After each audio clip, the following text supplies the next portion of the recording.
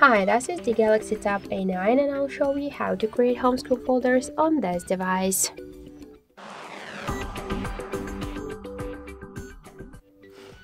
So first hold for a while home screen with a finger and then just select the application and drag this app to another one. So by this way you could hold the app and drag it to your folder.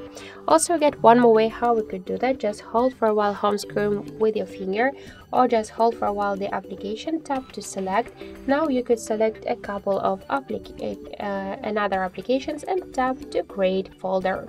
If you want to add here more applications to the folder, just tap to the plus and select other apps, tap to done.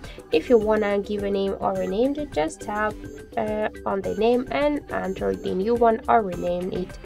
Also, you could just rename it by hold the folder and tap here to the edit icon. If you want to move folder here on the screen or between the screens, we should just hold and drag it. To remove the application from here, hold the application and drag it to your home screen. And also you could just remove it by another way, just hold the app and tap to remove icon. Also you could select a couple of apps and remove them from here, or just you could select the applications and create the new folder. So that's it. Thank you for watching, and if you like this video, leave thumbs up and subscribe.